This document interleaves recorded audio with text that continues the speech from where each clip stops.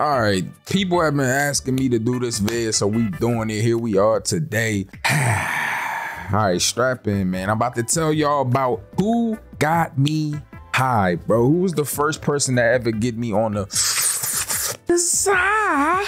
I'm not gonna lie to y'all, man. This story's kind of funny, bro, because like the person that like got me to get high or to smoke was probably the person that I at least expected to, which is kind of crazy because it was somebody I wasn't even really cool with. But we gonna get there, bro. So anyways, I always was somebody that was afraid to get high, bro. I ain't gonna lie. Growing up, even though I was somebody that was around a terrible neighborhood and terrible things like violence and forms of like stabbing and shooting and fighting, bunch of drug users, addicts, all types of shit. I was not somebody that was, for lack of better words, usually or easily scared. But for some reason, I was kind of scared to get high though, because I always felt like it was gonna affect me mentally. And funnily enough, it did, but it's besides the point, bro. What I'm trying to say is I was kind of terrified of it. Just like the fact that my mind was gonna be in a different place, bro. Cause like getting high be putting you in like a different existence. Like it be, for me at least, when I green out, it feels like I'm fucking, like I'm dying or something. Like something's wrong with me. My brain feels like it's not functioning and working the right way. And it just, it's just bad. It's all bad, bro. But it's okay though, because you know, at some point in life, you gotta try things that you're afraid to try, bro. So that's exactly what I wanted to do. Basically, I made that decision that I was going to get high. It took me a while to get to that point, bro. And you know, I would always, people would ask me all the time, right? People, you know, Tyrone would come up to me. Yo, Shin, yo, I'm not gonna lie, Shin. I'm out of breath right now, Shin. Your boy Tyrone just ran 18 blocks to get here, son. I ain't gonna hold you, son. And I got the goddamn Louis Vuitton pajamas on right now, son. Goddamn Louis Vuitton joints. So you know I'm sweating right now, son. It smells crazy in these pajamas, son. But listen, son. Listen, man, I was in Amish smoking big old doinks in Amish. Bro, didn't that guy die? Actually, son, I don't know. I think he did, son, but that's besides the point, son. Do you want to smoke this big doink with me? Yo, first off, asking a grown man if you want to smoke a big doink with you is mad pause. That's AO, first and foremost. But secondly, no, bro. You know I'm not smoking, bro. Especially with you, bro. Nobody knows where your mouth been at, Tyrone. I ain't gonna lie. All you do is talk to skeezers all day. You probably done ate the box of some thought-ass bitch earlier. First of all, Sean, your boy Tyrone do not eat the box, Sean. I stay away from the box, Sean. I am not Roddy Ricch, okay, Sean? Now, I'm not gonna lie, Sean, there was that one time I ate that one bitch ass, Sean, but that's besides the point. But everybody would just ask me all the time, bro, will you hit this blunt? Are you gonna hit this blunt with me? You wanna smoke, bro? Roll up, bro, match, bro. And I always would say no. But this one day I decided, like I said earlier, that I was gonna get high, bro. It was gonna happen. And the next time somebody asked me to get high, or the next time I had an opportunity to, I was just gonna do it no matter what. I don't know why I said that dumbass shit. So I went to school this day, bro.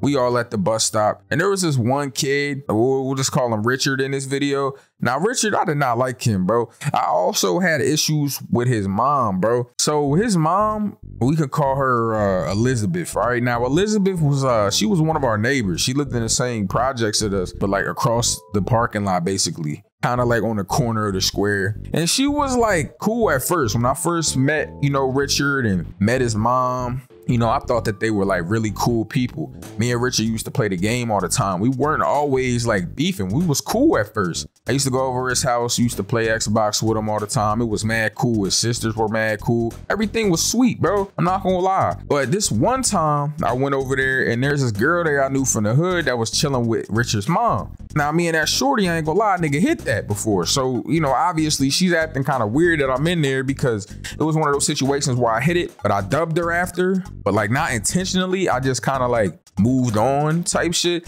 So she was kind of telling his mom all these bad things about me that weren't true, and his mom believed it. So this one time I'm at the bus stop, like I just said, and everybody chilling, and this dude Richard's there.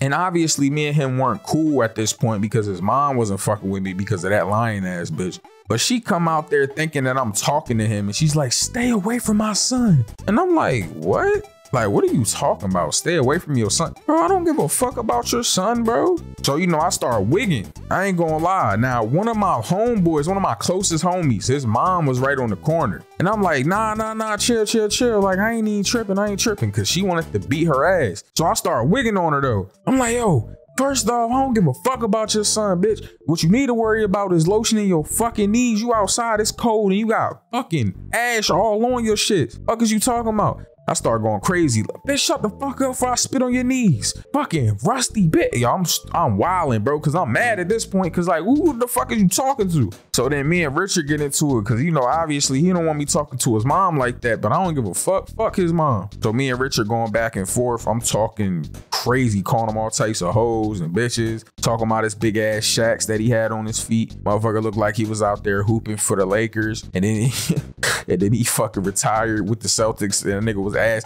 All right, my fault. But I'm, you know, flaming him crazy, talking crazy to her, bro. But, you know, Richard, he's soft, so he wasn't gonna do shit. So, you know, after, you know, I get done talking crazy and all that, everything cool. We get on the bus and I'm just sitting in the back of the bus and me and him just chopping it up, bro. And I'm just like, man, I ain't gonna lie, bro. Your mom fucking tweaking, bro. I ain't do shit to her, man. I ain't do shit to you. He like, man, I know, man, but like, it's my mom though, like, so it's like, you know how it is, man. I gotta take up for my mom. I'm like, bro, you know your mom wrong, bro. You need to put your foot down. You a grown ass man. I mean, we only 16, but you damn near grown. Fuck is you talking about? Now, I'm not gonna lie. At this point in time, I'm 16. I had smoked before, but like up until this point, I never really smoked no loud though. I only would smoke Reggie and shit. So like, I never greened out. I honestly feel like I never had got high until this point. Cause like Reggie, like, I don't know, just like he was high, but like it was just like such a mild high that it didn't feel like it. So I guess this video is a tiny bit misleading, but it's still true. I didn't really get high up until this point, in my opinion, like really high, bro. Until you hit the loud, you just, I don't know, man. There's something different about it. But this day in particular, me and Richard, we chopping it up in the back of the bus after everything happened. And, you know, I'm just telling him that his mom is wrong. And he's like, no, man, I just feel like I gotta protect my mom. I'm a big bitch.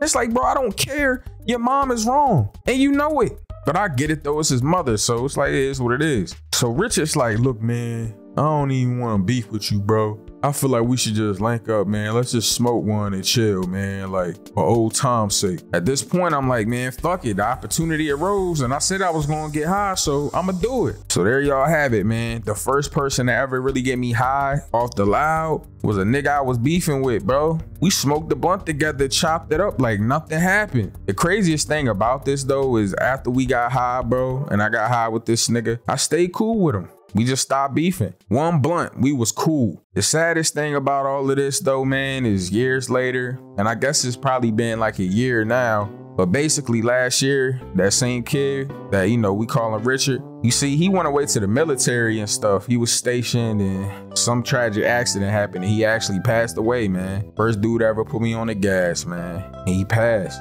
Shit's sad when you think about it, man, but it's just like, damn. I'm just glad that me and him ended on a good foot, man, you know.